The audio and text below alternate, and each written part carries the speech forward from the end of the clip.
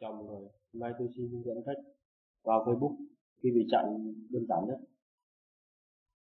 Các bạn vào Control Panel, xong vào Network Center, xong vào phần này, xong vào NFT,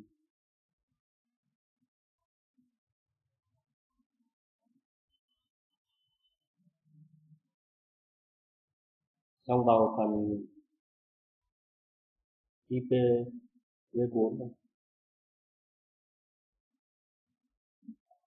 rồi chọn cái mục này, điền vào đây 4 số 8, ở dưới đây điền 2 số 8 và 2 số 4, bấm OK. Đúng vậy.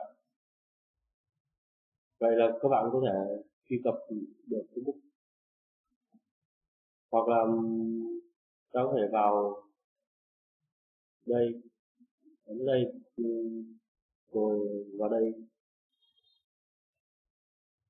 thì cũng điều chỉnh được IPv4.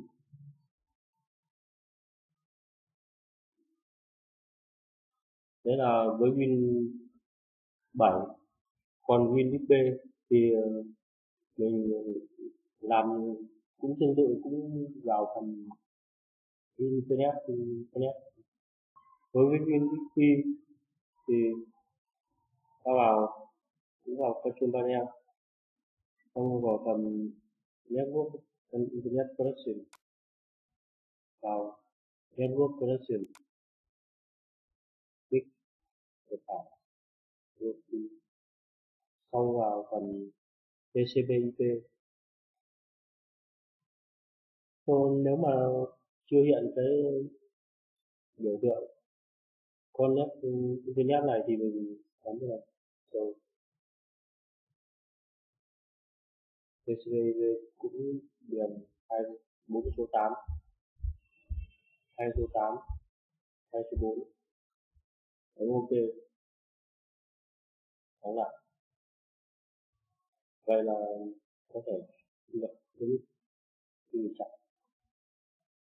Ngoài ra các bạn có thể theo dõi một số cách khác ở phía dưới phần giới thiệu của clip này.